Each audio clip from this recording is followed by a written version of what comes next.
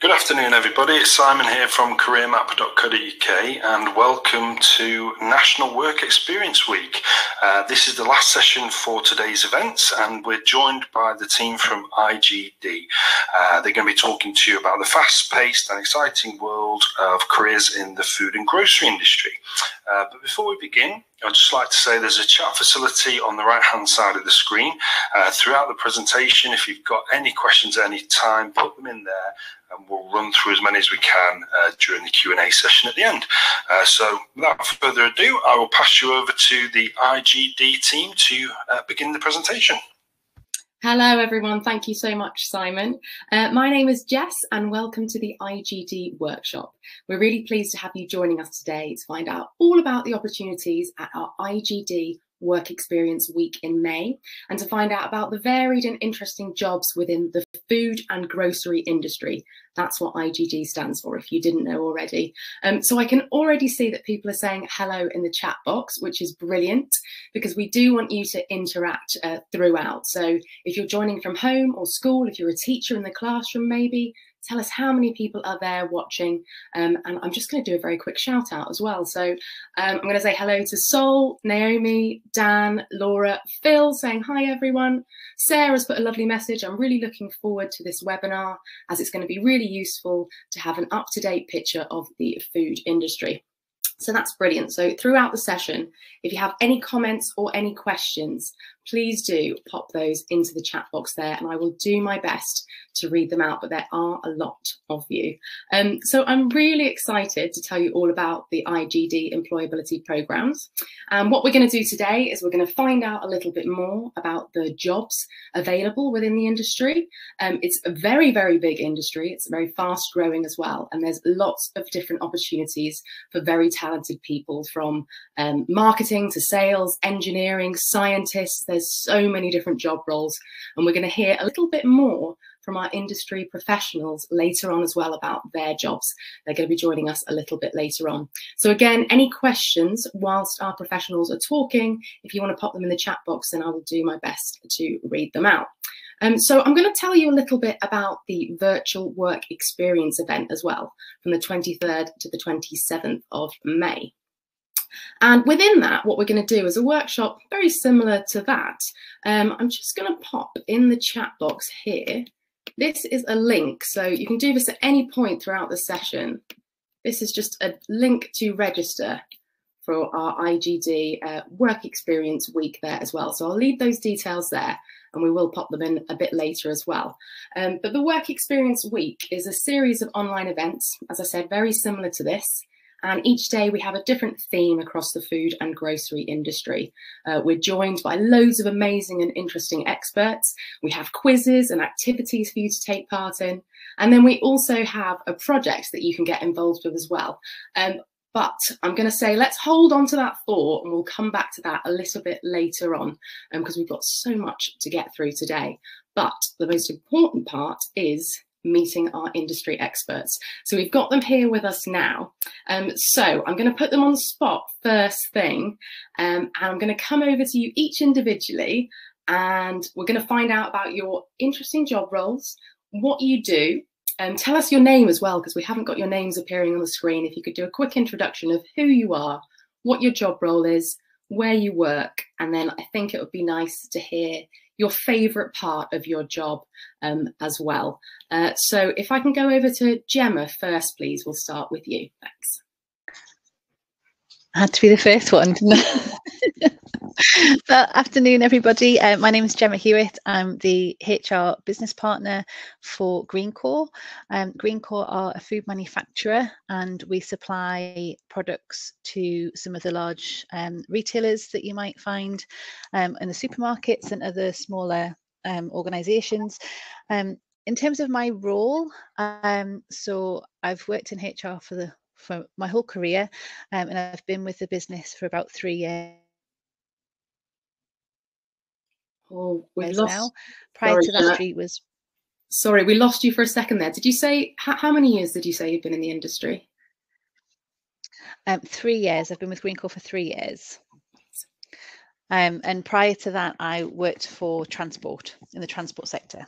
So making the move into food was exciting, challenging, but also now I'm in it, I absolutely love it. So in terms of HR and what the role is of HR, we do everything from getting people into the business, so recruitment, onboarding, induction, all the way through to people leaving the business. But it's got some really, really good bits in the middle, all around engagement, people focus areas, L&D, which is learning and development. We also look at compliance training as well within the sector, because we have to make sure that we are compliant from a health and safety and food safety perspective. I'm conscious you said 2 minutes. I don't think I'm going to get there. In terms of the favourite part and what I enjoy most about working for Greencore and for our site in Concert is the people, and that is one of the main reasons why I got into HR in the first place, is so that I can interact and build those relationships with all of the people who work on site. We've got about 250 colleagues who work at this site that I'm responsible for, but there are over 13,000 colleagues across Greencore in total, and that spans roles from MPD, which is product development, through to factory floor operations, engineering, and all the support functions that come with it, whether it's commercial, finance. We cover a spectrum of roles, even though you might just assume that it's just food manufacturing. Amazing. Thank you so much. And I know we already have questions coming in, but I'm going to wait and we're going to find out a little bit more about our other volunteers as well. Okay. So if we can go over to Dipen next, please. Sure. Thank you very much. Hi, my name is Dipen Ladd. I am an associate scientist at PepsiCo. For those of you who may not have heard of PepsiCo, you will definitely have heard of Pepsi, in amongst some other products such as Walker's Crisps. So we very much manufacture beverages, which, as I said, Pepsi, things like 7-Up, Tango, etc. We also manufacture other softer drinks, such as juices like Tropicana as well. And then on the snack side, as I said, we manufacture Walker's Crisps, Doritos, along with things like peanuts as well. And one of our bigger brands is also Quaker Oats. One of my roles is to actually work in the lab, and my team conduct a varied level of testing. I am in the very lucky position of actually moving away from that and conducting my own research. So I personally get to work with people who have various issues that they may have seen, whether that's a change in some of the flavors that they're working on, or an issue that they find as they are processing some of the foods. And they come to me and I get the lucky position of trying to figure out what the issue might be. And this can go from small things such as a slight flavor change because the product is having to stay within a certain shelf life or within a best before date, all the way through to something that's a bit more complex and looking at the flavor chemistry, or even just the different chemistries that take place as you fry or roast or even bake certain products. I guess the one thing that I love about my job is learning something new every day. That can be based on different people that I work with, or even the newer challenges that come across from day to day. So that's a little bit about me. Excellent, thank you. And just to let you know, I had my Quaker Oats this morning. Perfect. Lovely. Okay, Joshua, if you could tell us a little bit about yourself, your job role, and the favourite thing about your job, please. Sure. So yeah, I'm Josh. I work for, well, I'm employed by Mondelez International. So those who may have not heard the company definitely heard of the brands. So we own Cadbury, Toblerone, Milka, Philadelphia, to name but a few. So massive super brands in the world of FMCG. The unique thing about my role at Mondelez is that day to day I actually work for Tesco. So I'm a Tesco category planning manager, so also known as the category implant within Tesco. So even though Mondelez pay my wages, day to day I sit in the Tesco office, I sit in all the Tesco meetings. So my role as a category planning manager is to work with the buyers for confectionery at Tesco to basically maximise the amount of sales that Tesco can achieve in the confectionery category, whilst also making sure other key metrics that Tesco have are met. So I work across all suppliers. So I work with Mondelez, I work with Lindt, Ferrero, all the kind of main companies, but also a lot of the smaller companies as well. So it's quite a unique role to obviously see how each company works. But I also work with PepsiCo and other suppliers who work in the impulse category, which covers soft drinks, confectionery, biscuits, crisps, wide range of products, to do exactly the same thing as well. I'd say the thing that I like about my role the most is probably working on something new day to day / week to week. So what I'm working on these next 2 days, very different to the 2 days after. And you never feel kind of that you're getting stuck down into one project too much. You've always got a lot of plates spinning, so to say. So that's probably, my most enjoyable thing, I think. Brilliant, thank you. So we'll call you the chocolate man from now on, making all of those delicious confectionaries as well. Okay, we have got some questions coming in. So the first question that I'm going to ask is, and let's start with Gemma for this one, because we started with your introduction. What made you choose a career in the food industry? Well, that's a good question. So after spending 15 years in the transport sector at the time, for me, it was time for a change. And I wanted to gain a bit of exposure into a bigger organisation as well. So for me, it was around career progression. And I think it's important when you're looking for your next move or you're starting out in your career that you have something that fits with your vision and your values for your career as well.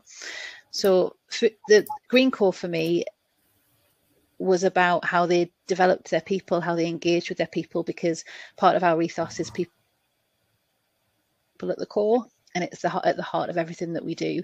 So it's making sure that wherever you look, it is aligned to what your beliefs are and how you want to move forward and move ahead. Excellent, thank you. And you said that in your introduction as well, how important it was that the people that you work with. So that's obviously a really important ethos within the company. Okay, let's ask the same question then over to Dipen. Why did you choose a career in the food industry? How did you kind of get into this industry? A brilliant question, if I'm honest. I'm not sure whether the food industry picked me or whether I picked the food industry, if I'm honest, but it very much came down to influence of other people. I happen to come from a family who worked for PepsiCo, and whilst I was talking to them, I ended up having an opportunity to work there, and it was very much a temporary occasion. I wasn't expecting to stay for such a long time. But just going back to what Gemma just said around having that career path and understanding what you want to do next in your life, the PepsiCo gave that option and those opportunities. And I ended up enjoying the varied, roles and responsibilities that came within PepsiCo. And it very much kind of opened my eyes to, oh, actually, I didn't know that you could do job X or role Y, and as a result I've kind of moved along the way, and at the same time learned different things that I would not normally be exposed to, such as sales or marketing, all the way through to regulations and legal aspects that affect the food industry in itself. Excellent, thank you so much. So much information to take in. I just don't know how we can fit it all in within the hour. I have another question here, and this one is specifically for Josh. Somebody's asked here about working in Tesco. Do you get to meet lots of other people from other areas of the business and work with them too? Sure. So it's a great question. Yes, I do. So you work with a lot of different teams. So whether it's my immediate buying team, but also the teams in soft drinks, the teams in crisps, the teams in biscuits, but also we work with marketing, we work with finance. So it's similar to what Dippin said. You realise that there's a vast amount of roles available, and you get to work with a vast amount of people within those roles. So yeah, you definitely meet. It's obviously a massive retailer, so that comes with working for such a big retailer, I guess. Excellent, thank you. Okay, we're going to hold the questions for now and we're going to come back to those. But you'll see on the screen there, I'm just going to show you the supply chain. So thinking about the supply chain there, we've heard a little bit about some really varied and interesting jobs. And it's not just jobs that we see as customers when we walk into a shop on the shop floor. There are lots of different skills and jobs right across the industry. So starting from the very beginning, so the raw materials, whether that is food or materials, obviously in grocery stores they sell clothes and things as well. So starting from the raw materials, you've got to think about the people that are looking at the quality, perhaps coming up with recipes. Then we get to the suppliers, the manufacturers. There's so many different processes in terms of scientists, engineers, IT specialists to help produce these products. And then once the products are made, they need to be distributed as well, and then taken to the correct retail locations. Then the shops have buyers. The buyers have to decide on the pricing. There are project managers, sales managers, accountants. So many jobs within this industry. So looking at this supply chain, everybody watching, what I want you to do is just to pop into the chat box. Where do you think our industry experts' jobs lie within that supply chain? So have a little bit of a think. Where do you think? Do you think it's one particular point, or do you think perhaps that actually it's broader than that and their job role can be within the whole of the supply chain, or maybe a couple of areas? I'm just going to wait and see if any ideas come in there. And as we are waiting and as we're having a look, so Dan has said all, I think, yeah, okay, excellent. And if you can pop in, okay, so supplier, if very broad customer-based roles, okay, let's go over to our industry experts and ask them now. So let's start with Josh on this one. Josh, where does your role sit within here? Is it easy to kind of to be able to pinpoint it for you? Yeah, so it's definitely in the retail location, but goes to the point that Dan said. In terms of where it sits, it's definitely retail location, but we work with most of the people involved in that, and the whole thing. So, but yeah, retail location. Excellent, thank you. And over to Dippin. I would probably say in between supplier and manufacturing, because I work in research and development, but my role is definitely not limited to those two areas. I'm actually probably touch every single point across these levels. So yeah, I would definitely say in between supplier and manufacturing, but not limited to that. Excellent. Okay, and lots of people have put that in the chat box as well, and again said across all the areas. And now let's have a think about Gemma. Where do we think Gemma's role sits within the supply chain there? And Gemma, can you reveal to us, please, where you sit? Yeah, so we would definitely firmly be in the manufacturing part of the circle. We actually produce the product from the raw material that is supplied to us, and then we distribute to the customers so they can then put it into retail. Fantastic, thank you. Okay, that is something that we could go into for a lot longer, but actually if you come back to our work experience week, we'll have more experts as well and more of an insight into how that supply chain works.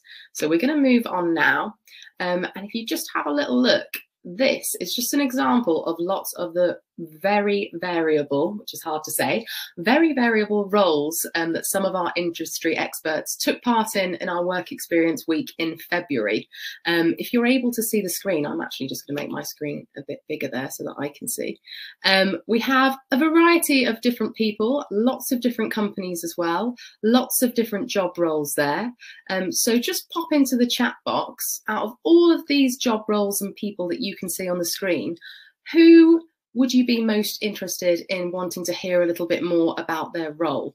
And I'm going to come over to our experts now as well, just to find out from you, obviously you know a lot about your industry and your roles, but looking at the various different companies there, or any roles that perhaps you might not have seen before, because there are sometimes some more obscure roles that I know I've worked with quite a few people in IGD where I didn't even know that their role existed. I was amazed to hear there's some really kind of intricate and detailed roles that perhaps we don't think about. But over to you to find out, which one do you think is the most interesting? And I'll start with Dippin, please. Who would you like to meet on the board there? I would probably want to meet Mike Ward, who's part of the engineering day, the capital replacement manager. Sounds fairly interesting, just even within that title, what exactly might be happening there. Nice. Okay, thank you. There's lots of people here saying they'd like to meet somebody from Nestle, Birdseye, Mondelez. There you go. You already have, so there you go. You can tick off that box. Brand managers, head of external affairs. Tommy said Pepsi, so that's PepsiCo. There you go. Lots of people saying Tesco as well, Gemma. Okay, so I'm going to come over to Josh next. Who do you think you would like to hear from? I think coming from Mondelez, probably Martin. I've certainly never heard of that job title within Mondelez, so it just shows you, even though when you're part of an organisation, you may not even know a role exists until something like this comes up. So brilliant. Thank you so much. Excellent. I love the fact that you're staying true as well to the company. I love that. Loyalty, we like that. Gemma, over to you. Who would you like to find out more about? There's a couple actually. Probably first of all, I would like to meet Jess Ali, marketing manager at Birdseye, just because I'd like to understand more about creativity and how that marketing element links into how products get distributed and made aware of. So the visibility piece. But then as well, Philippa Page at Tesco's, just because engineering and the industry that it is, it's really rare. Becoming more normal, but really rare to see a female in a management role within engineering. So I'd like to pick her brains a bit about how she got into the industry and what challenges she faces. Excellent, thank you so much. Yeah, and you know what? I think at the end we'll have a bit more time to talk about the different routes within the industry as well, because that's really important. But for now, this is another exciting bit. It is our quiz. This is one of my favourite bits. So it's our quick fire quiz. And in a second, what you'll see is a poll will appear on the screen. So I'm going to read out the questions for you. If you are a teacher in a classroom and you've got a large group, then make sure that you've got one person that's nominated, that could be the teacher or a student themselves, to actually type in the answer. And we'll have a look at your polls and we'll see which questions you're all voting for, and then I will reveal the answer. So here we go. So first question. How much do we spend on food and groceries in the UK? So this is per year. How much do we spend on food and groceries in the UK? Is it A, 212 billion? Is it B, 212 million? Is it C, 21.2 million? Or D, 21.2 billion? So we'll just wait a couple of moments if a poll arrives on your screen. Let's see. Can you see the poll now?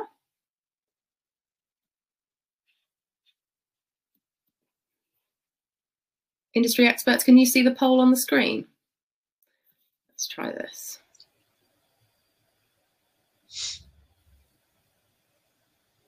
Can you see it now? No. Oh, okay. It should be live, but that's okay because we can talk about it. If we can't get it up on the screen, then how about just popping in the chat box, what do you think it is? Is it A, 212 billion, B, 212 million, C, 21.2 million, or D, 21.2 billion? So have a little look. And actually, I'm going to come over. I'm going to put our experts on the spot because that's what we do. Lots of people saying A, actually. Let's go over to Dippin. What do you think it is? How much do we spend a year on food and groceries in the UK? Oh, you have to go hard and you have to go big on this, don't you? I think definitely A. I think the pandemic showed us how much people love their food and how much they love the different brands that are out there. Amazing. Okay. All right. Let's have a little look then. Yeah, 212 billion, which is a huge amount of money. But yeah, like you said, we've got to think, like, there's so many different brands and everybody has to eat, don't they? Everybody does. So that's a huge, huge amount of money. And if we're thinking about that, thinking about the amount of job roles and people that then work within that industry as well, is a massive, massive number. So well done to you if you got that correct. Let's move on and have a little look. So this is, when we're talking about the discounters share of the food industry, we're thinking about Aldi and Lidl. And this has grown a lot recently. But these are the figures we have just for 2021. So think about what was going on in 2021. Think about how many people might have been shopping at Aldi and Lidl. And let's have a look here. So what do you think the discounters share of the food industry in 2021 was? Was it A, 16.6%? B, 26.6%, C, 46.6%, or D, 13.1%. And I'm going to come over to you, Josh. What do you think the answer is to this one? Everyone else, pop it in the chat box. Let's have a chat about it. Definitely put me on the spot, but I would go for 13.1%, number D. 13.1, okay. Lots of people saying D, actually. Yeah, I think general consensus for this one is B or D. Okay, I'm going to reveal it. And the answer is yes, 13.1%. Well done. And a lot of people actually don't go to that number because I think there are so many Aldi and Lidl stores. But if we're thinking the actual question, 2021, a lot of supermarkets, people are actually buying stuff online, and you're not able to do that across Aldi and Lidl at the moment. So well done to everyone who got that correct as well. I'm really impressed. I'm hoping that, Gemma, if you can get the next question, I think that might be a record that our industry experts have got them all right. So no pressure then. No pressure at all. I'm crossing my fingers. Okay, this one is a difficult one, actually. How many jobs are there in the UK food and grocery industry? Everyone else, you can answer this question as well. I love seeing your answers coming into the chat box. Is it A, 4.1 million, B, 3.9 million, C, 1.2 million, or D, 2 million? What do you think? Have a little look. And Gemma, go on, you tell us, what are your thoughts on this one? I think I'm going to go B, 3.9 million, because if I think just within our organisation there's 13,000, it's got to be bigger. It's got to be big. I definitely agree. It's going to be a big number, isn't it? Let's have a look. So Charlotte's saying C, Tommy's saying B, Jack's saying D, Ethan's saying D. Let's have a look. It's 4.1 million. So close. You're so close. Yeah, so 4.1 million jobs in the UK food and grocery industry. And that's changing all the time and growing as well too. So it's a massive, vast industry with so many different jobs. I think it's something like 1 in 6 or 1 in 7 people in the UK actually work within the food and grocery industry, which is a really, really big number. Thank you for taking part in the quiz. I do love a quiz. It keeps us on our toes, and also some really interesting facts there as well. Remember, if you do have any questions for our industry experts, just keep them coming into the chat box and I'll do my best I won't be able to answer all of them because there's so many already coming in, but we'll select some and ask them at the end as well. So as you can see on the screen now, everything is changing, which I keep saying, but in terms of developing technology and innovations as well, every industry, but particularly the food and grocery industry, are having to kind of update the way they work to suit the customers as well, depending on what people need. Obviously, online shopping has become a massive thing.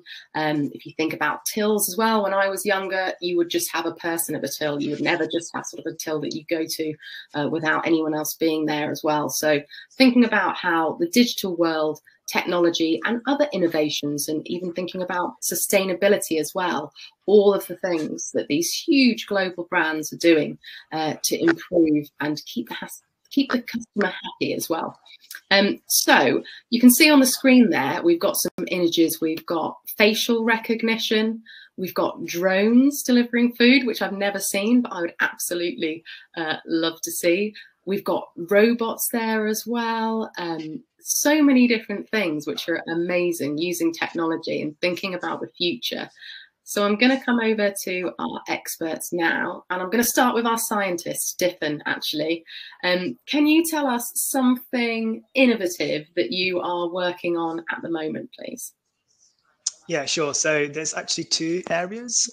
One is automation, as outlined in point number 2. Some of our work that we do is highly repetitive, very, very repetitive, and requires a high level of accuracy, precision, etc. And so what we have done is looked at a robotic system to help some of our analysts to do some of their jobs, but also give our analysts some more time to look at things such as data or go speak to some of our partners. And by doing that, we've got still the analysis that takes place in the background through the automation. And then we've got the more high value add areas where we're having face-to-face conversations and really driving some of the analysis that we really need to knuckle down on. Fantastic, thank you. I knew you'd have some good answers for us there.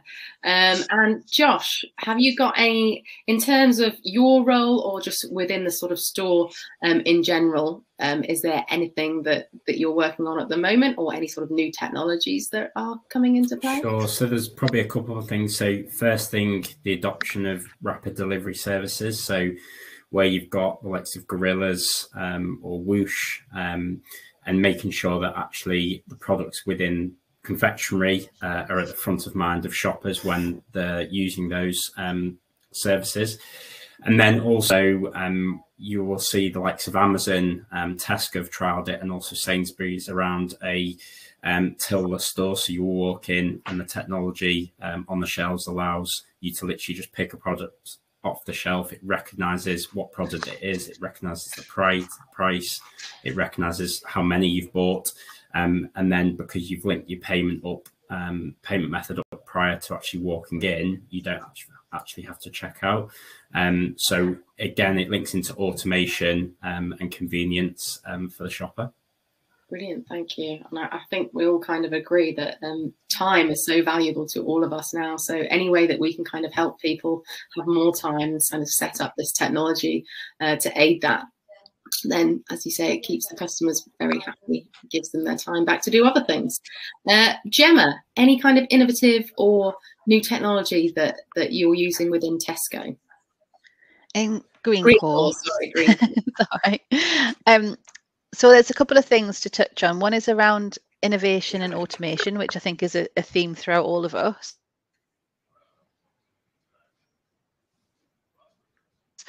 Automation, so we have pick and place robots who take they're people. They take the meals off the conveyor belt line and they pack them so that they're ready for distribution. So it's taken out a lot of the human aspect of the packing process. And that's something that we look to do around innovation and creativity, but at the same time, we still want our people to be involved in that, so we get a balance of both. And the other thing I would just like to touch on is around sustainability. So last year we trialed and have now successfully launched the first recyclable sandwich packaging. So it means that everything that comes with a sandwich that you would purchase from a supermarket or from a petrol station, you can now recycle all of that rather than just the cardboard. So it's definitely an innovation that we're proud of. Yeah, that's massive. That is, isn't it? Excellent. Thank you so much. Okay, we're going to move on now and have a little look at skills. So we've thought a little bit about your job roles, but what does it take to land a really good job? And something that we spend a lot of time thinking about during Work Experience Week is employability skills. So these are the skills listed that we know employers are looking for in all of their employees.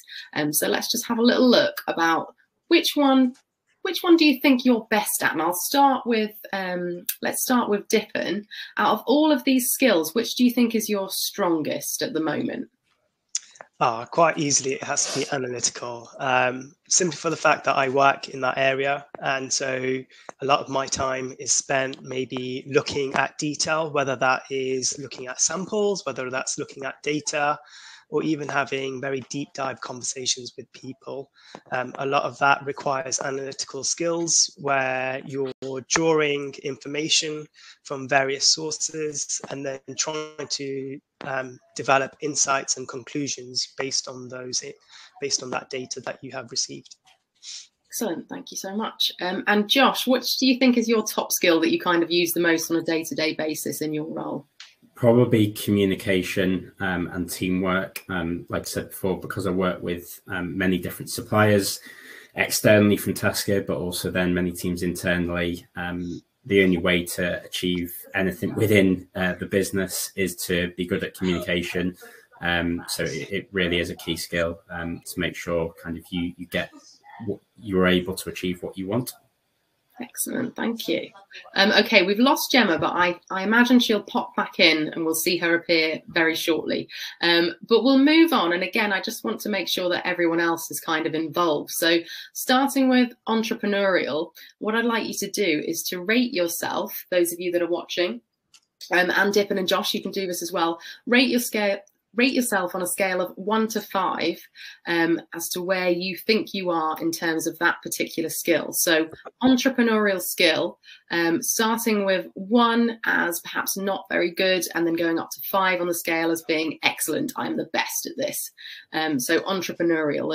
And when we say entrepreneurial, that doesn't just mean someone that's setting up their own business. It's about kind of thinking outside the box and taking the lead as well, and perhaps thinking differently and finding new innovative ways to work. So let's have a little look. We've got quite a few people here. It's very varied, which it's going to be. We all have different skills. This is the thing.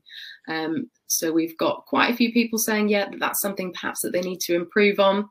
I can see 3s and I can see 4s, but I can't see any 5s for entrepreneur. Oh, yes. Warren has given us a number 5. Thank you very much. And Mitch there as well. Excellent. Brilliant. Thank you so much. And I'm just going to come over to you guys as well. Where would you put yourself in that scale of 1 to 5 for entrepreneurial? I'll start with Josh, please. I'd probably go 3. The reason being, I think, from a thinking outside the box perspective, I think I'm quite good.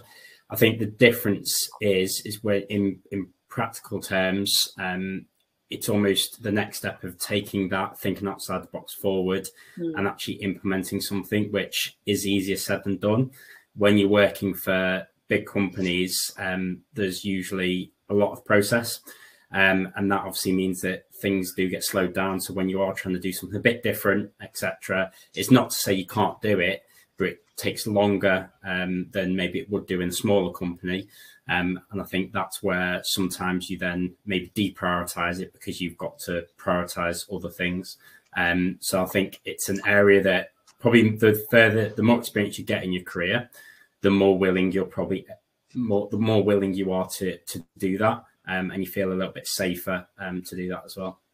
Excellent, thank you. And Dippin, what about you? In entrepreneurial skills, where would you rate yourself on a scale of 1 to 5? I'd probably go with what Josh just said, a 3. I guess my roles have never really required so many entrepreneurial skills. However, I guess over the last couple of years, that has really kind of come to the forefront, and developing that out of the box thinking has really required me to understand what is currently out there, as I kind of mentioned earlier, linking in with different people, not necessarily that work only within R&D or within my department, but different areas within the business that really try and pull things together and work as a team to develop unique solutions that are obviously not necessarily in play at the moment.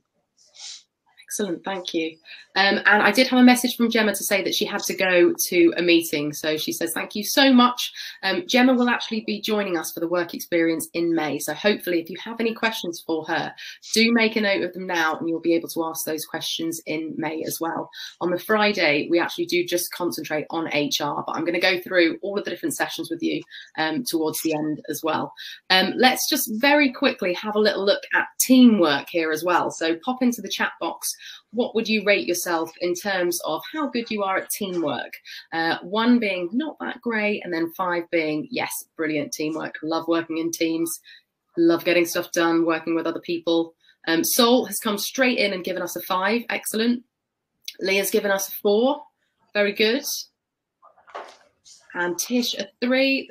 There's lots of varied numbers here coming in as well. And again, remember, all these skills are things that you can develop. Someone has put a question in here saying, how do we go about developing these? We will talk about that a little bit more when it comes to our work experience week. We'll get an insight from our experts on that too.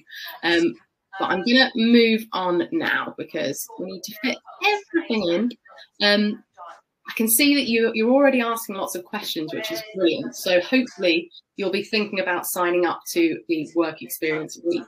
So I did promise that we'd go through in a little bit more detail. So let's have a little bit more of a look in depth here. So it's from the 23rd to the 27th of May. And across the week, on the first day, on the Monday, you have an introduction to the industry. You'll be told a little bit about the project briefs as well. There's 3 different projects that you can get involved with across the week, where you'll be pitching an idea, doing some research, and these will all be marked and you'll get feedback on those as well. On Tuesday, we concentrate solely on sales and marketing. So we'll make sure that we have sales and marketing industry people there to answer your questions as well. On Wednesday, it's all about engineering. So we'll be looking at the projects itself. I'll go into a little bit more detail a bit later on as well, but we'll have some really interesting roles.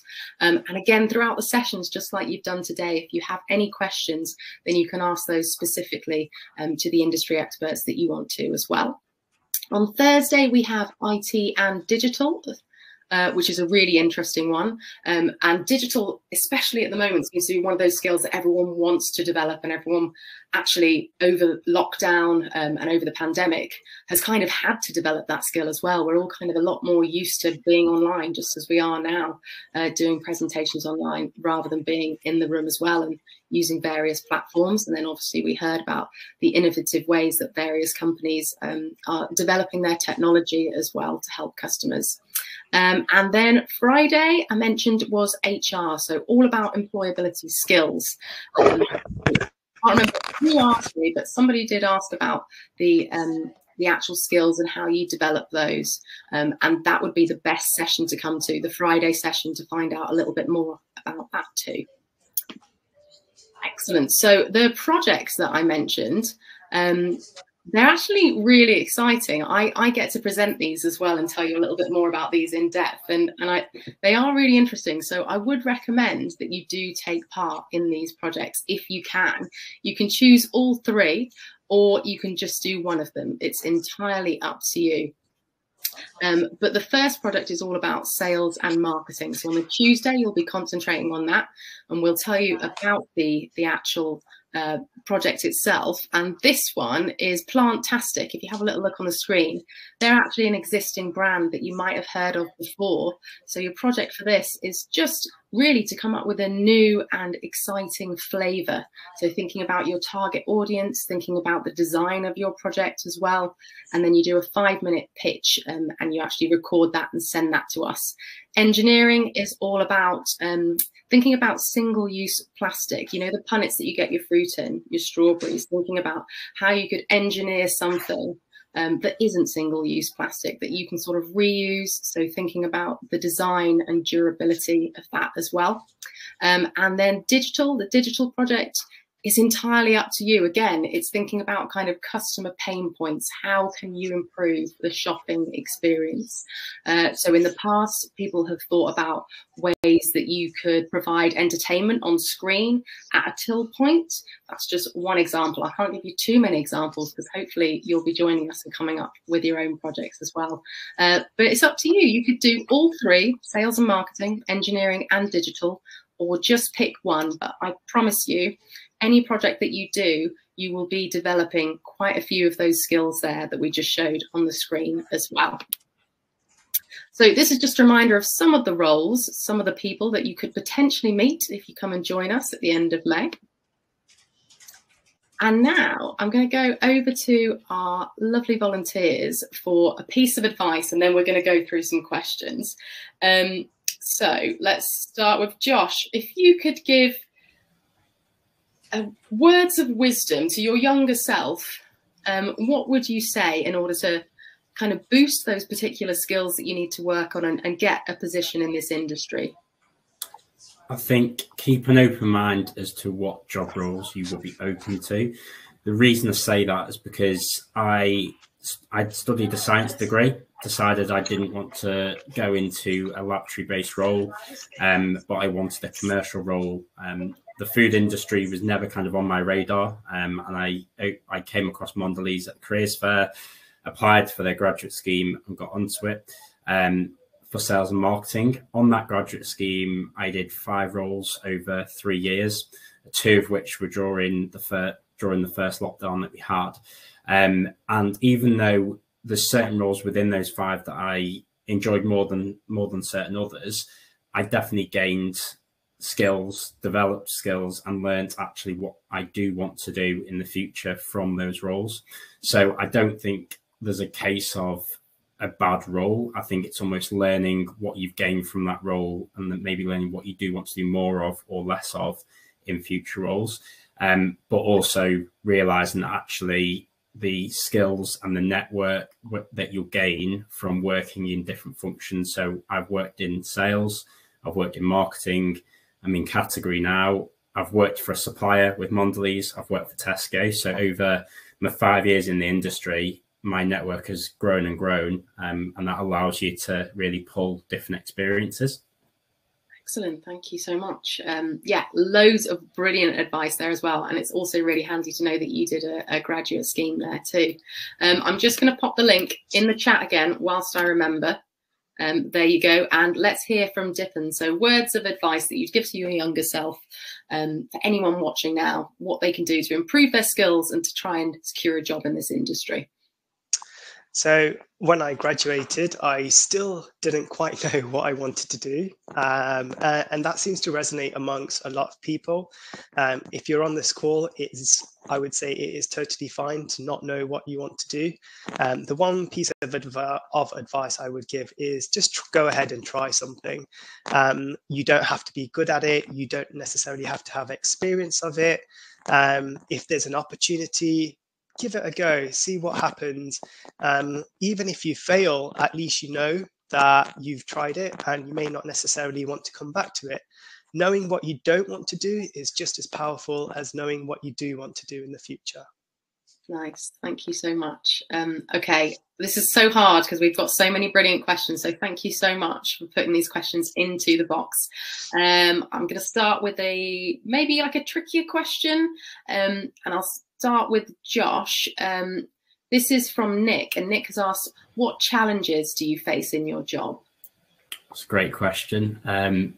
There's a lot of challenges day to day. So when you're working when you're working for a supplier like Mondelez or you work for Tesco, when you're working on both sides, they have different strategies as businesses, they have different KPIs that they want to meet, etc. So what I want for Tesco, someone doesn't want for their own business. So working with other people in external companies to achieve something and working to overcome barriers on both sides. It's not just what works for Tesco, it's what works for the suppliers that we work with. So it's managing the amount of stakeholders that we have, both internally at Tesco and externally. Like I said, the amount of different roles within Tesco that I've come across, and that means I have to work with them to achieve something. Managing that amount of stakeholders to achieve something is really difficult, and you do have to make sure that you engage everyone that you need to at the right point. So I think that's probably the biggest challenge. I think also I think prioritization. There's always more things to work on. There's always things that you do have to prioritize and say, actually, we really like to do this, but in the grand scheme of things, it's not going to make or break what we need to achieve, and therefore I need to actually prioritize something else that is. So I think that's a skill that, again, as a graduate coming into the business, I found that really difficult. I think after a while, you get to grips with actually what I need to prioritize, and then if I have to deprioritize something else, that's absolutely fine. It's just managing the right people within who's involved in that project. So I think they're probably the two main ones for me. Excellent, thank you. Yeah, that's really valuable, isn't it? Learning what to actually prioritize. Excellent. Okay, thank you. I'm gonna ask another tricky question, and I'm gonna go to Dippin for this one. Lexi's asked, do you think there are bad sides of technology? Brilliant question. I've never really thought about that. I guess from where I sit, it very much depends on how you use the technology. If depending on what it is, if it's overused sometimes, then it becomes over-reliant. I know that we have got some technologies which are siloed. What that means is that they work on their own, and therefore when you do want to try and take some of the technologies and use it for something else, it can't be done because it has become bespoke. It has been customized just for that need.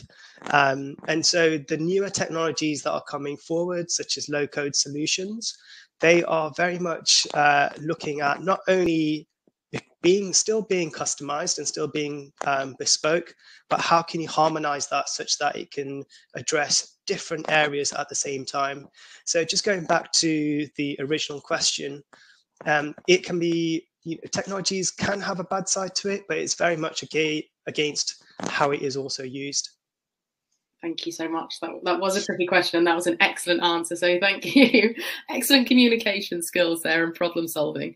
Okay, I'm going to ask another question. A couple of people have asked this actually, and I'm intrigued by this one again because it's something that has changed recently. But are you working remotely most of the time, or are you in store or in an office? Whereabouts are you kind of based for the most part at the moment? And I'll ask this to Josh first, please. Yeah, it's a great question, and it definitely has changed since COVID began. So at the moment, I'm in the Tesco head office once a week. And the main reason for that is we have a team meeting every Wednesday. So it makes sense to come together as a team and have that face-to-face contact, but also just to get to know other people within the office. I think when you are doing everything over Microsoft Teams, you're going straight into a work meeting, you're talking about work, you're not actually getting to know that 5 minutes before the start of a meeting, how is that person? You don't get to know anything about them. So I think it's a great thing to still have that face-to-face contact, but it still does vary. So last week, Tesco have a merchandising centre, which is effectively a mock-up store where we test new concepts, etc. So I was in the office on Wednesday, the merchandising centre on Thursday, and then this week I'm just in the office on Wednesday. So it does change week to week, but in general within the industry, I think there was a high level of flexibility prior to COVID, and I think COVID has just actually accelerated that even further.